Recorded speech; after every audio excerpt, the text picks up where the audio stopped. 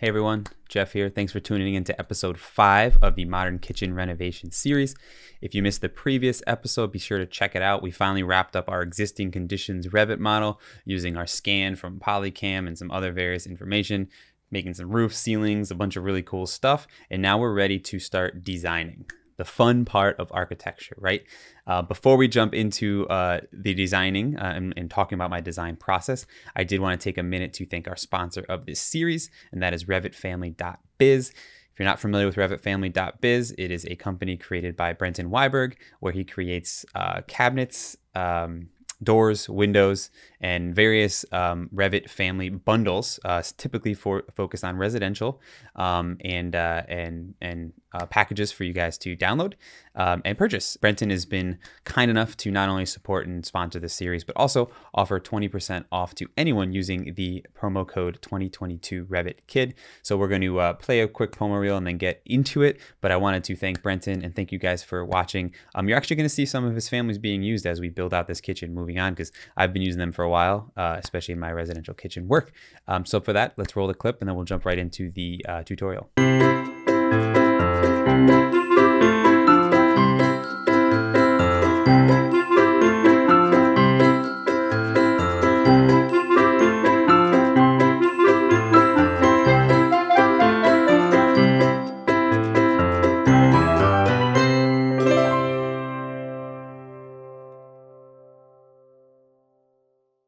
All right, so up to this point, right, we've just modeled existing conditions, we've documented existing conditions, and now we've got ourselves sort of a base plan that we can utilize for sort of designing, for figuring out what on earth we're going to lay out here.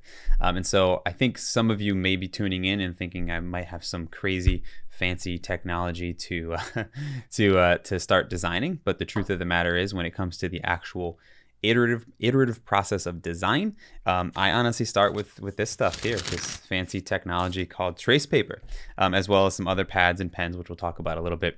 But my process is still very much connected to technology and Revit and what we're doing there, in the sense that it is a iterative design process between Revit and the hand sketch. So the first thing that I always do, once I have an existing background ready, whether it's an elevation, whether it's a site plan, whether it's a floor plan, is I print it out.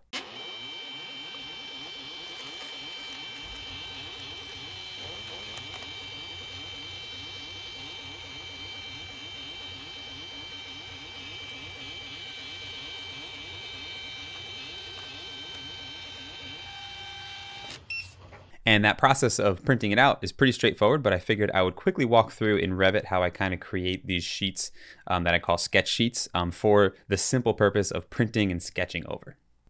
So here I am in the Revit project, and as you can see, I'm going to my sheet view. I've got a couple different sheet views already set up in my template. These are 24 by 36. I'm going to just create a new sheet, and you'll notice I'm actually pressing none. And part of the reason why I wanted to show you guys this process is because some people don't realize that you can do this.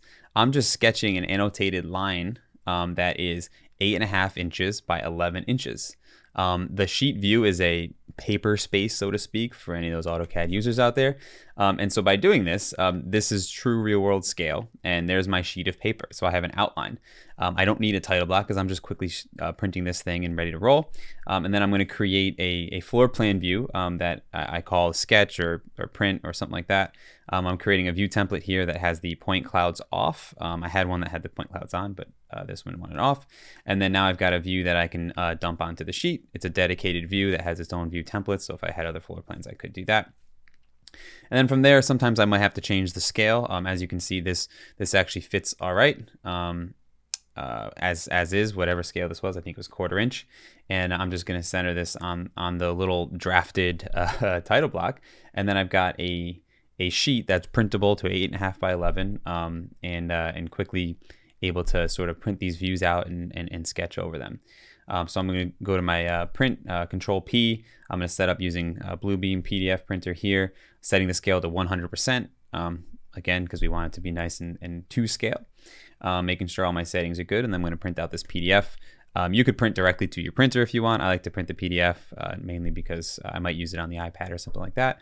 Here's what the PDF looks like. Again, true to scale, 8.5 by 11. And then I print it onto into paper, and that's sort of the process of creating these little sketched views. So depending on the project, I may have a bunch of these little views and a bunch of these little sheets set up, ready to print and continue that iterative process.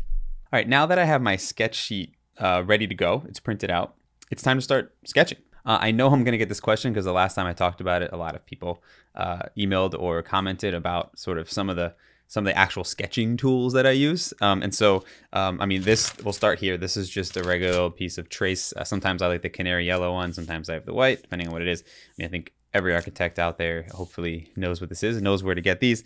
So I definitely use that. I will link some of the pens and pencils and stuff that I like to use. When it comes to just straight up trace sketching, freeform, loose sketching, there's kind of three pens that I really like, that I have an ungodly amount of here in the office.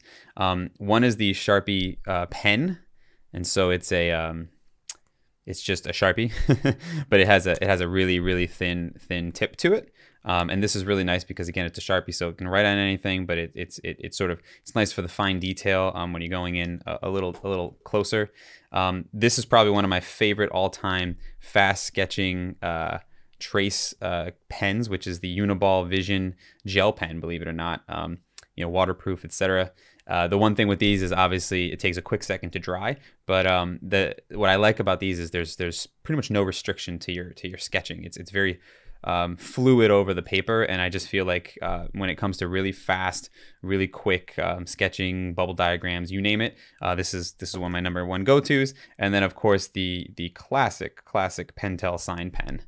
And I know everyone out there knows what these are, and it's a marker, so to speak, but it's got a tip, so it can be thin, it can be thick. Again, really fast, really go. So if I had to choose anything out of all of the stuff that I use, these three have been staples for many years in my backpacks, in my desk. And then I do have, and I'll show some pictures as we go through it, I do have a little case for some of my more used stuff, like a couple gray markers, a couple color accents, and maybe some pencils here and there. But if you're looking to sort of understand more of the actual individual tools I use, those three are no-brainers for us going through. Okay, so now jumping into the actual sketching, it is an iterative process, and the way it works is very much a free flow development of ideas.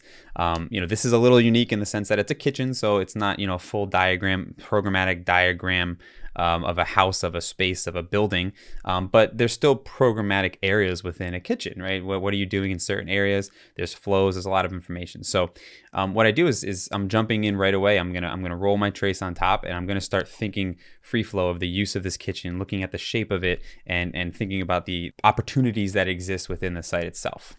So as I sit down to sketch, what you'll notice in this little time lapse here is the computer is up, right? I have my sketch paper down there. I'm listening to music, but I'm constantly looking back and forth between the computer, between the sketch, between my drawings, between other drawings. And here I'm looking at the view. I'm looking at the flows. I'm looking at the locations of different spaces within it, because this is a unique shaped kitchen.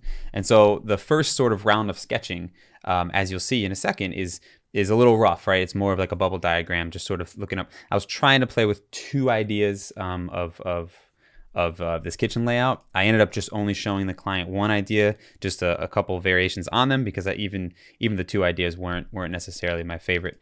And so from what you can see in this sketch here, these are kind of the first most refined version of the initial sketches. Is I'm playing with, as you look at this image, I'm playing with, okay, we have this awkward shape of this room. We have these angles. We have these two different entrances. We have a north and a south side of the project. We have a view all facing towards the top of my sketch here. And so what I was playing with was two ideas. One is placing the island and the sort of kitchen workspace on the left side of the image, which is the bottom option, which makes it a little awkward for where the table and dining is. But also on the back wall, which is the north wall, as you can see, I'm definitely playing with the idea of adding light if I can in between the columns of the exterior, but making that entire wall cabinetry, casework, some sort of workspace. And so initially I start playing with these two options, and I start placing them into Revit and going back and forth. But by the time we're done with this, you'll see I kind of just decided to go with one option and just modify a couple ideas to it. So when I make a sketch like this, it's a starting point, right? It's a starting point to start now jumping into a more refined version of it. But you'll notice the top scheme, it starts to show some of the benefits of the space itself. There's all the directional, all the views really want to face towards the top of the page. So opening up that wall, putting the dining room table there, having the island facing that direction, sort of having everything kind of facing towards the actual view while still taking advantage of the space that exists, as well as trying to eliminate the awkwardness of angles.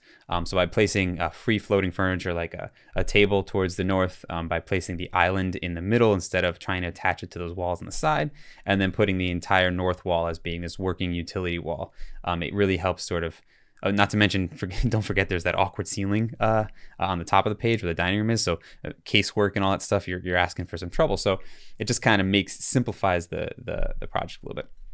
So from here, what I'll do is I will jump into Revit a lot of times, and I may test some of these things out fully to scale.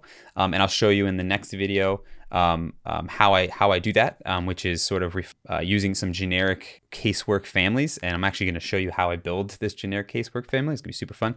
And then I'll jump into like Enscape and get the perspective in here and there. And then I'll go back to my sketch and I'll roll it over. Or sometimes I'll look at this and I'll just quickly sketch on a more refined piece of paper, let's say, with a scale. And I'll start actually, sketching out elevations and sometimes 3D views, whatever it is. And so for that, actually, what I use is typically this guy right here. Huge fan of toned tan paper, using the same pens and pencils and stuff. But I love the fact that I can use whites and grays and blacks all on the same paper to accent certain things. And so what you see here is some of the next versions of sketches that I did, where I'm now looking at a couple interior elevations, sort of thinking and playing out these ideas. These are kind of the final versions. There's a couple pages before it, and I'm starting to sort of refine and get myself more situated with how I want this actually to lay out.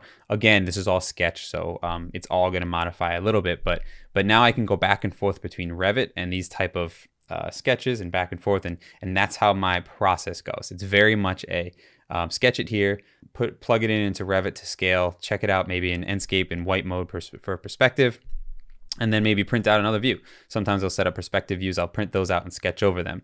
Sometimes I'll put in just a generic casework, I'll print those out and sketch on top of that. And so it becomes, the Revit and the computer becomes just a tool to assist in the process of sketching and iterating through these things. So that's kind of the initial process. You're kind of seeing some of the sketching. You're starting to see some of my design ideas going into it. Hopefully you're getting a sense of where this project's going a little bit.